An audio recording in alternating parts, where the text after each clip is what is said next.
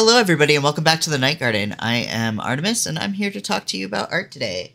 So, we're doing things a little bit differently today. I'm going to be talking to Ledge about shape hierarchy. Shape hierarchy and line hierarchy. These are things that have to do with design principles, design fundamentals. So, we'll be looking at other people's artwork in order to talk about this. I asked Ledge to do some homework for me, to grab some art that he liked. No real reason, just kind of like I didn't ask him what he liked about it or anything like that. A lot of it is from like shows that he likes or games. We kind of picked some references, and here we go. So we're going to start with Ukiyo-E, which is woodblock prints from Japan. These were originally considered like junk art and used to like wrap things to keep them safe when they were shipping things, which is a really interesting, origin story to this artwork. But the whole idea here is to talk about shapes, shape hierarchy, and how to make a compelling design. So one of the things that we're going to start with is just picking out your shapes. So there's different types of shapes. There's primary, secondary, and tertiary. Okay. So a primary shape is literally just, here we've got positive space here. So it's being taken up by something. So we've got roughly 70% of our picture filled in with that positive space and about 30% in that negative space. So that's your primary shape. Okay. This automatically gives you something called movement, which it makes your eye kind of travel across the page. Yeah. Because there's a lot of stuff going on. There's, things that draw your eye certain ways and, pushes back towards other things. But that all has to do with your secondary and tertiary shapes, right? So now I'm going to switch my color. We're going to go for a red. These are your secondary shapes. So your secondary shapes break up your primary shapes. So you don't really have any defined things here. You do have the hint of some clouds. So these are technically shapes. These fade kind of like that into the background, right? Yeah. So that's your secondary shape for that. That's all that is. Okay. Your secondary shapes here are going to be, there's like this whooshy kind of triangle here. And then there is this big white space here. All of this here that I am circling, this is all your secondary shapes. Okay. So you can see, like, it's still very simple, like triangles and stuff like that. So, but those are all your secondary shapes. So then your tertiary shapes are all the things that break those secondary shapes up into detail. So you've got like these little like swoopy things here. Like shadows? Yeah, they're kind of shadows, but they're not really shadows in this style because everything is just shapes in this. There's no shading in anything. But all of these little things that break this up, these are all tertiary shapes. And then you can keep going, like there's 4th level shapes and 5th level shapes. But for the most part, it just breaks down to 1st, 2nd, and 3rd. And I think what's most confusing here is that when I think of shape, I think like of triangle, rectangle, circle. Right. And these are like just oblong blobs. But if they're that are called shape, kind of, because everything is a shape, right? And that's the confusing thing about it. Like if you were to simplify this down more than what it is, this is basically a triangle that's smushed, distorted. Your boats are also triangles that are just distorted. So like this right here, this is, you can break this down to another triangle. This is a triangle here. This is another triangle here. So yeah, it's all just a matter of pushing and pulling things so that they become, their own unique things. That's what primary, secondary, and tertiary shapes are. These really, it's going to be hard to talk about like that type of stuff with line on something like this. So we'll do that on another piece. But another thing with tertiary shapes is that these like little dots here, the droplets. Yep. That would be considered a tertiary shape in both your negative space and your positive space. So what your secondary shapes are doing are they're informing your primary shape, and then your tertiary shapes are informing your secondary shapes. So that like if you're drawing I've made a square, right? Mm-hmm. Now if I do secondary shapes here,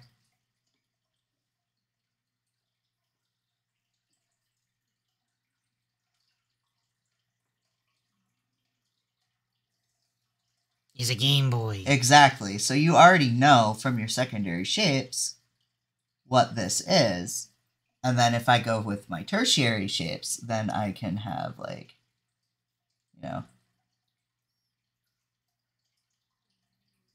Mario, like that kind of thing. But it's as simple as that when it comes to designing. And it is easy to get lost into the like, well, what shapes am I making then? So I think next we are going to talk about Short Circuit. Johnny Five. Johnny Five. He's alive. Stephanie.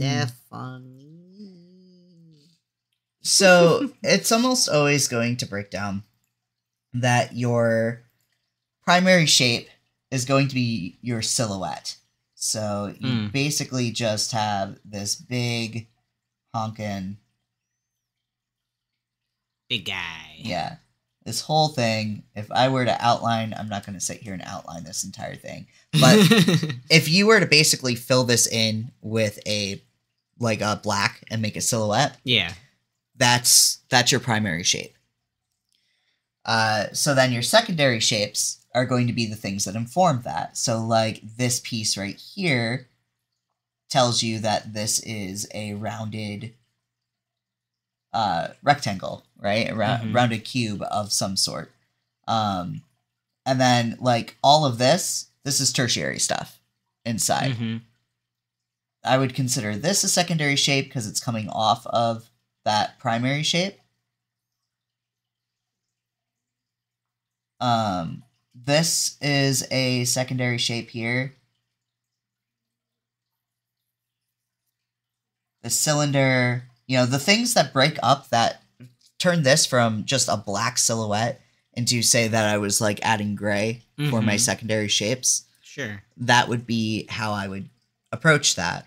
So like if you were to do a 1-to-1 of this and just kind of copy this silhouette and then start putting in your stuff in like a different color, then you would say like this is a shape.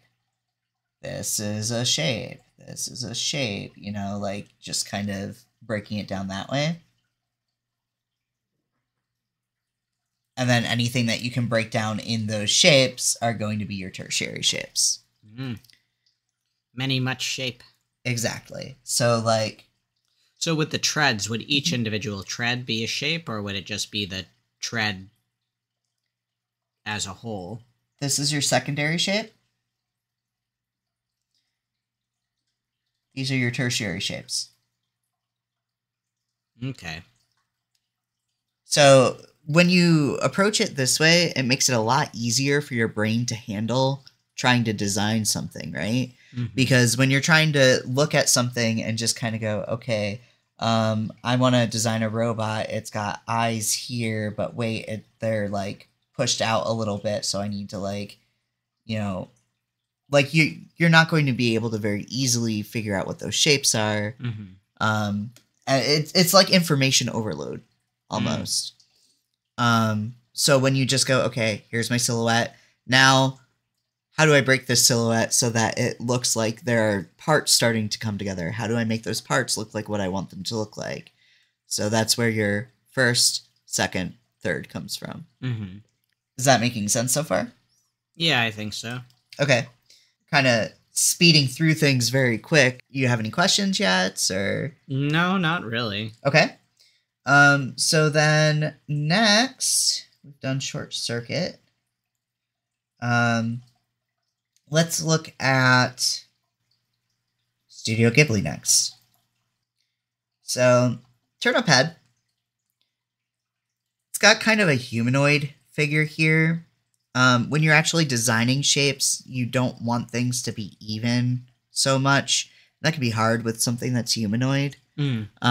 Because when this is going into shape hierarchy.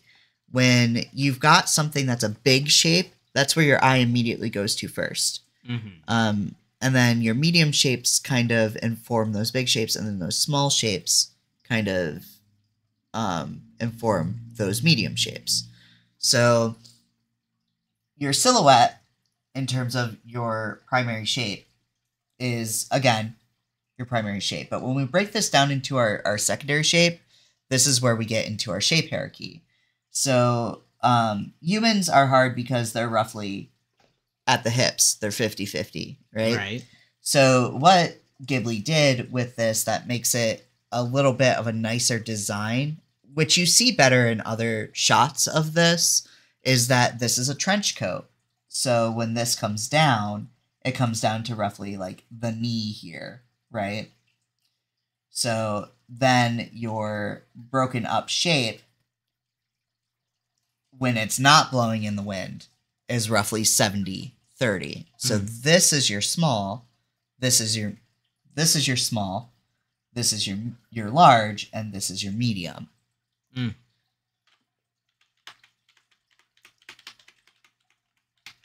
And then in each of those shapes, they have tertiary details, right? So you've got, like, if you consider this your one shape,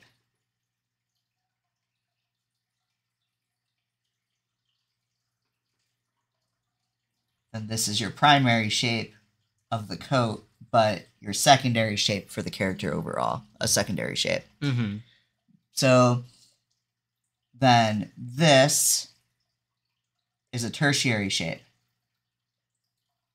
This is a tertiary shape. Your shadow shapes here, these are tertiary shapes.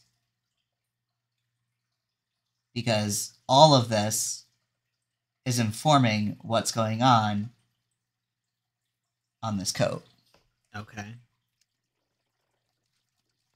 And you can see that in everything on this character, right? So, like, you've got even this here. This has two shapes to it because of its shadow and its light. Because your eye breaks down the forms, which are just like the outlines of the actual object, and the light as two different shapes.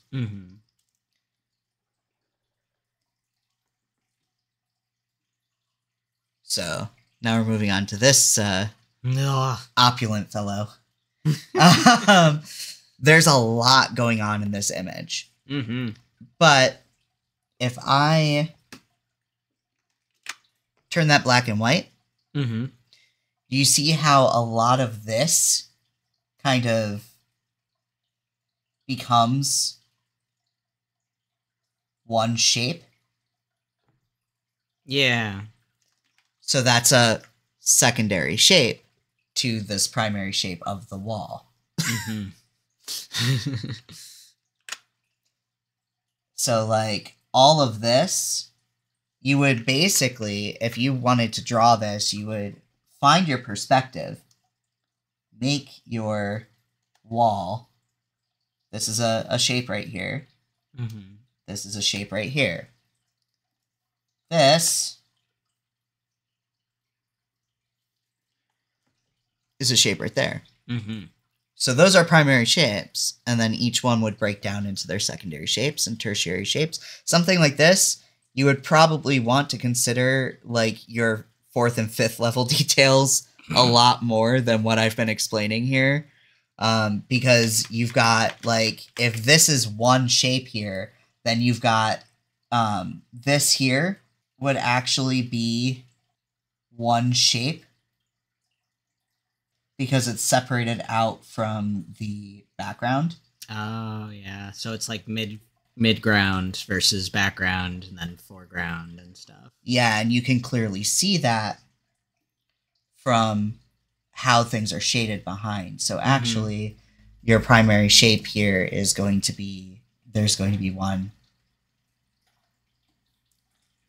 Your background is going to have its own primary shape, which is right here, and then your midground is going to have its primary shape, which is probably something closer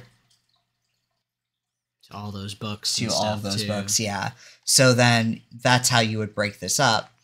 And obviously, you know, when Ghibli designed this, you know, they didn't sit there and go, oh, I'm just going to silhouette all of this out. They designed each prop first and then figured out, how is this going to look pleasing? Probably threw a bunch of shapes together and was like, yeah, you know, these things will fit in this way here before they got to their final sketch design. But that's how you design based in layers, is you go by your main initial shapes, how things fit into that shape, and then breaking it down so that it actually looks like something that's really physically there. Okay. Another thing that you'll notice here is that as you move further away, things get a little bit less defined. Yes. So, like, you're not getting into your 4th and 5th level details up, you know, back here. You've got basically, like, you've got one. These would be, like, this would be its own shape, right?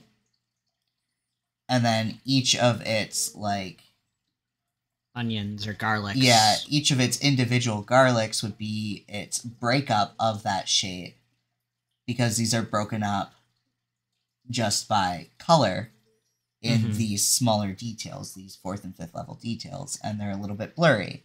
You know, back here, you've got this shape would be its own shape, and then this thing on the shelf is clearly defined, but like all you're getting is like there's a couple of highlights, and that's all that's showing that differently. Right. So that's basically just your one shape.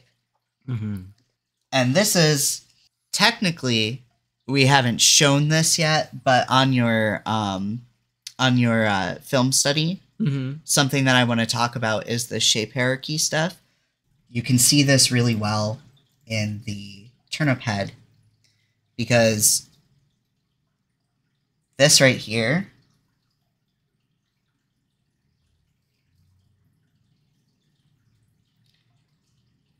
this is defined, right?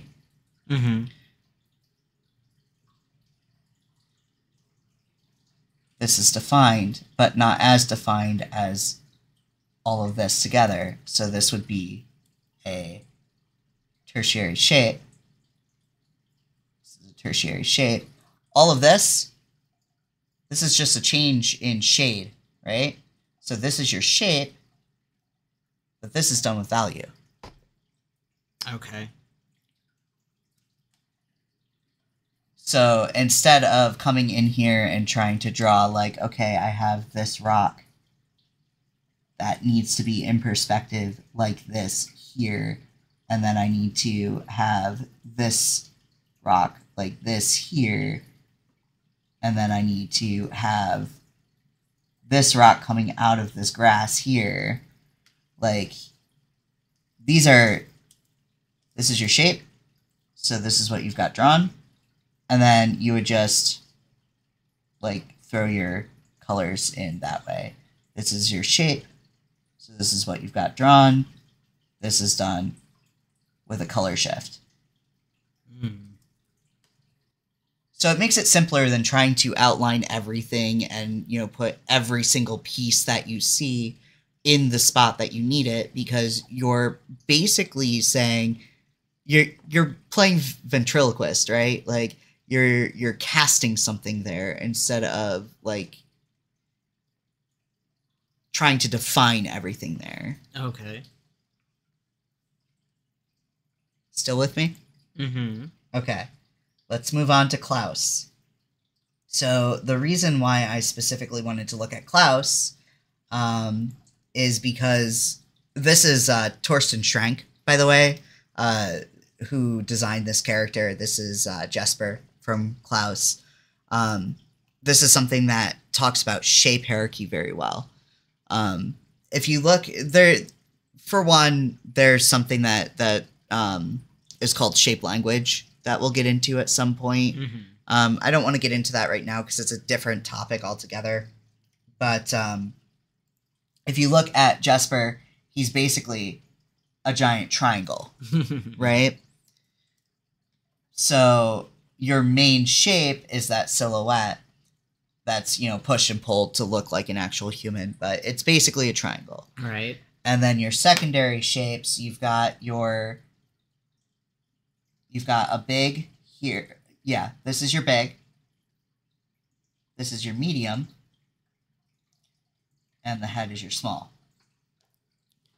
Because when you just boil these down to their basic shapes, this is the largest thing that you're seeing. This is the secondary thing that you're seeing. This is the smallest thing that you're seeing. That feels weird that a face would be the smallest thing you're seeing, considering there's so much detail and expression and emotion that is asked of the face. Well, and the thing is about faces is that they will always automatically draw the eye because they're human-like, you know? People always look at eyes first. They always look at faces first. And that's a different topic entirely from shape hierarchy. But when you're putting together a design, if you made a lot of small details here, then there's nowhere for your eye to rest. And then things get very chaotic and cluttered, and that's what makes a bad design. If you have, you know, big open expanses here, but it matches the size of the trench coat, then like that would be very, very hard to pick a spot to actually be interested in because there's too much happening in an even spread, which makes for a boring design. Right. So a lot of what goes into design is trying to figure out how to balance those things. And you do that a lot with just like, okay, this is your main shape, this is your secondary shape, this is your tertiary shape. If you break it up here, then it makes this a spot for your eye to rest, and then you've got more stuff coming up here. Like this is your spot where there's not a lot happening, so your eye rests here. But this has a lot of stuff happening and a different value at that, so those values also draw you up to the face, which is where people are going to look anyway. So this is what breaks this down into a good design. Sure. Okay.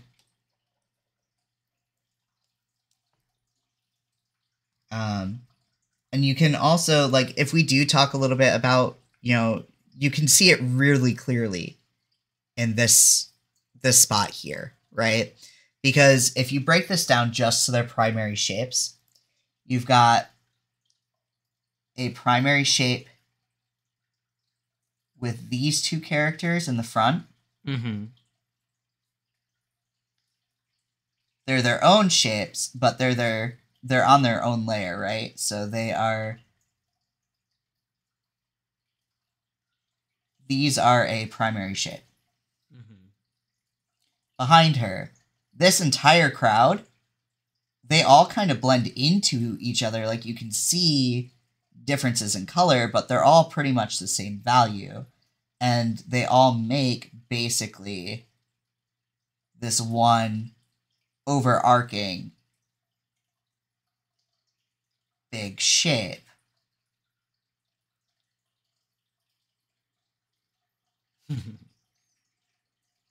So they are all one shape. These houses housing, here, all one shape. These ones further back, they're lighter. They're their own value. They're all one shape.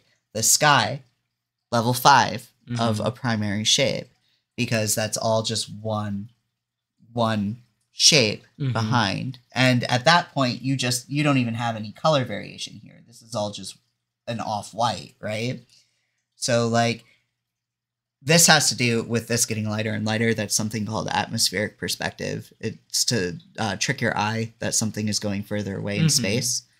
But all this breaks down into is a bunch of complicated shapes that are broken down into simpler and simpler shapes, so that your overarching shape, your silhouette, is a really simple, shape.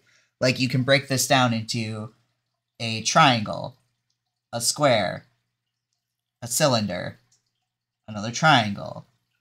It breaks down very easy, and it makes this shape for your eye to kind of follow.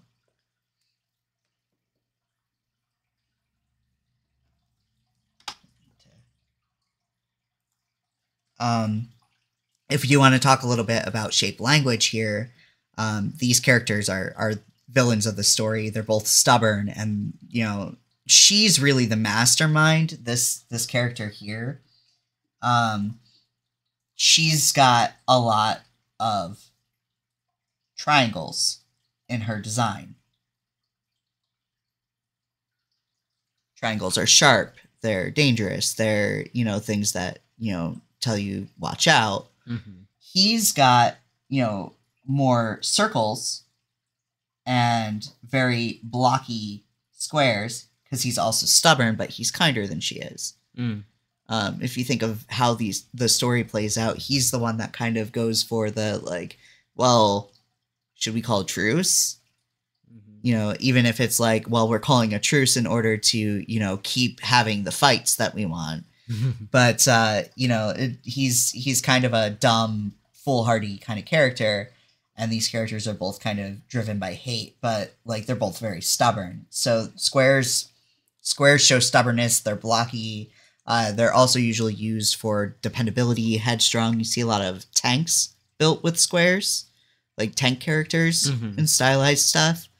But yeah, it all comes down back to those shapes. They go, very, very defined, even though it seems like they're not at first, when you're not really sure what you're looking for. This pulls together in a way that you don't notice those design decisions, right? So, we've got 2 left that you took. Do you want to talk more about this? Is there any questions that you have? Do you want to see it in something a little bit less obvious? No, I don't think there's too many questions. It seems straightforward in that each individual entity would be its own shape, broken down into alternate shapes and more shapes. Yeah. Yeah, I mean, it is pretty straightforward, especially once it's one of those things that you notice, but you don't know you notice it until it's explained, right? Because this is one of the easiest fundamentals to kind of explain. So then let's look at Final Fantasy IX. I haven't really talked much about line hierarchy, and unfortunately Yoshitaka Amano, this is who made the concept art for Final Fantasy IX. He kind of breaks the rules a bit when it comes to line hierarchy, but it's the same idea as shape design, and you can kind of see it in his work. Do you see how this line here is a lot thicker than these lines in here? That's because of line hierarchy. So basically, the easiest way to explain line hierarchy is that lines have weight. Your outer silhouettes are going to be more heavily lined than your inner details, and your smallest, most details, you'll see a lot with my art, I kind of do hatching like that. You see that a lot in cartoons, where it's the hard outline, and then the inner details are half the size of the thick outer outline. Exactly. You see it a lot in animation. So maybe actually this would be better to talk about with the Bebop stuff. Yeah, because you can see that a lot easier here. These outer lines are all very thick, and then the inner lines kind of get smaller. And then this one's hard because it's such a dark. It is a dark scene, and their dark coats. Yeah, so not good examples either way. But a good one that you didn't call out would actually be Invader Zim, to show this too. which will pop something up on the screen, I guess. But yeah, the whole idea behind line hierarchy is the same idea as shape hierarchy, is that your eyes are going to draw to something immediately, and then as you stare, you start to notice more and more. So your thickest outlines are going to be the things that outline your shapes. Your thinner outlines are going to be things that outline your secondary shapes. And then your tertiary lines are going to be things that define tertiary shapes or small details that aren't making their own shapes. So, and again, even with something that isn't entirely lined, like you've got defined shapes here, right? You've got this makes its own shape. This is a shape. This black area is all one shape. You know, they make a shape together. Yeah. That's basically a triangle, so you know that this is a dangerous situation. So, I mean, even without taking in that there's a gun and a sword. But, like, these are design situations that are carefully crafted so that you immediately know what's happening before you have a chance to absorb things in. And then as you break it down, you start to see more and more these little details. I want to talk about this a little bit with Final Fantasy IX too. You pulled a shot from the game. This is from Burmecia. And there's a different thing going on with your shape hierarchy here in your perspective. So your characters look really, really small in this kind of Coliseum, right? I don't remember exactly what's going on in this scene, but, you know, there's stuff that this says to me that I don't need to know what's going on in the scene. This area that they're in is very large. It's larger than life. You've got, you know, the Burmesians are the rat people that the Freya's this character here is from. So, like, you know that this is something that's important to their society. This is nobility. This is something that, you know, it's ruined. So you've got a lot of little jagged things up here telling you, like, oh, you know, this is something that is no longer a safe space for somebody. You know, all these little things. But even with these characters, you know, you've got this is a big triangle. And Vivi's a sweetheart and everything is rounded off for him. But he's ultimately a big triangle because he's from a dangerous race, the Black Mages. You know, you've got this is a big detail, right? His coat, but his coat breaks down to smaller details. You know, his hat is a medium, and then his gloves would be his small. Or his face would be his small in this when you're looking at him from the front. But does that make sense how it plays into environments too, with your shape hierarchies and everything? Yeah. Okay. I think that I've pretty much gone through all of the examples that you've picked, and I don't know if there's much more I can say about shape hierarchy. I don't think so. All right. So if you have any questions, you know, feel free to let us know in the comments below. If you liked this breakdown and kind of learning about the fundamentals of design, then subscribe to the channel, you know, give us a like, whatever floats your boat. So we'll be back soon. As always, I hope that you all take care of yourselves, drink your water, and do what you can. And thank you to my coffee supporters. I could not keep making content like this without you guys. And if you're interested in learning more, then check out the coffee, check out the website, and check out the description below the video. And have a great night. Bye.